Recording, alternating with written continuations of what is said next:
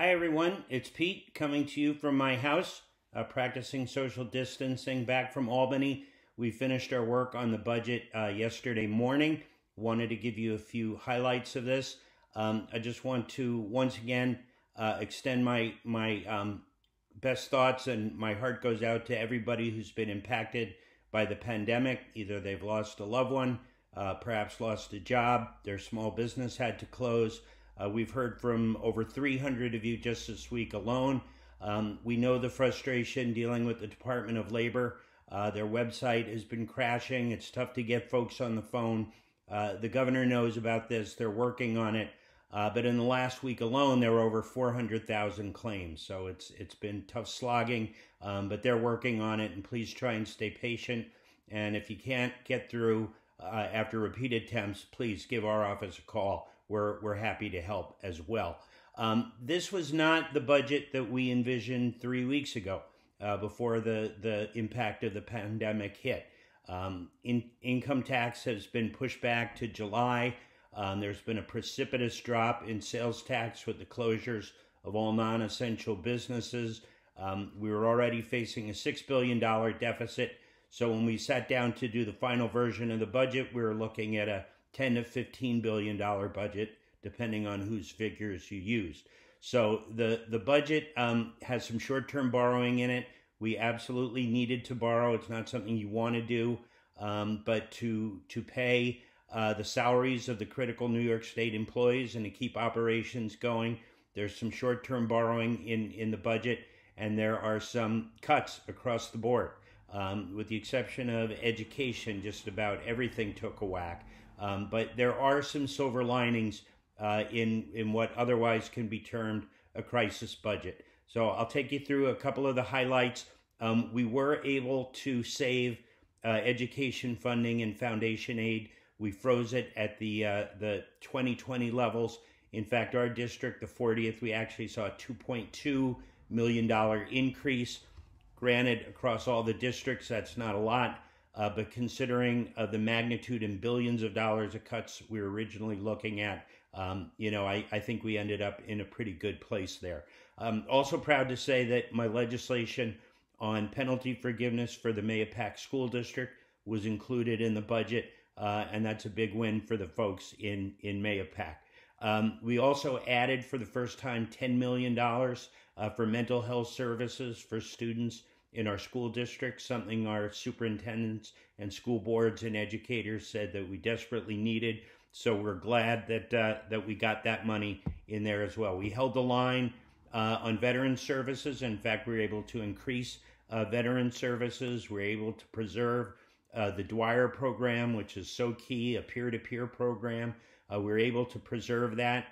We were able to reinstate the Hire a Vet tax credit program, which has been so valuable at getting our vets jobs and good jobs at that. So we're proud that we could get that one done as well. We're also able to preserve the over $2 million in funding for the Westchester County Police to patrol the state parkways.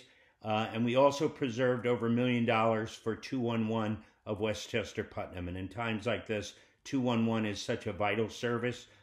If you need to get connected with services, you're dealing with food insecurity, domestic violence, a host of issues, please contact 211. They're your best resource during these difficult times.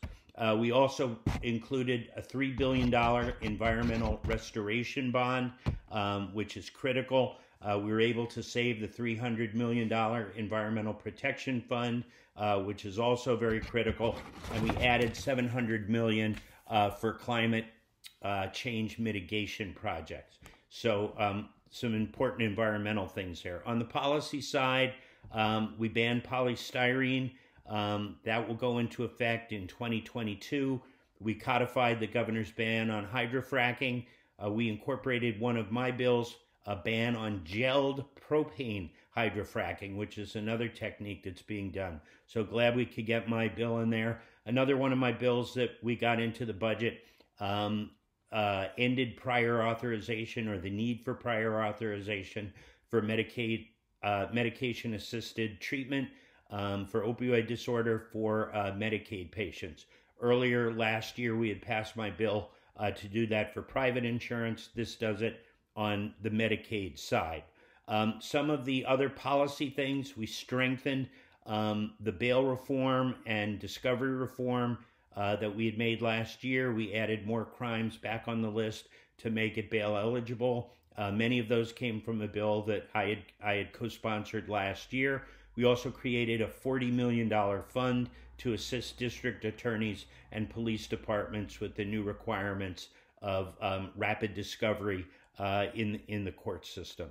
What else did we do? Oh, the other one I wanted to mention is we also capped the price of insulin. That's been a nationwide trend. There's been a surge in the price of insulin. We think many of us unnecessarily so. We've ended price gouging there. We've capped the price at $100 for a week's supply. And we've also authorized the Department of Public Services to end and investigate price gouging. So that's a quick summary of the budget. As I said, it's really more of a crisis budget that does have some silver linings. We will constantly need to make adjustments throughout the year depending on revenues, future federal stimulus money, or the lack thereof of revenues. So again, our team is here to help you round the clock. The phones are going directly to their personal cells. They're there to help you. Please, we can get through this. Just please keep social distancing. The more we eat some pain right now, the sooner we're going to come out of this, the healthier we're going to come out of this. So please stay safe. We're here to help you if you need it. God bless you. Thanks.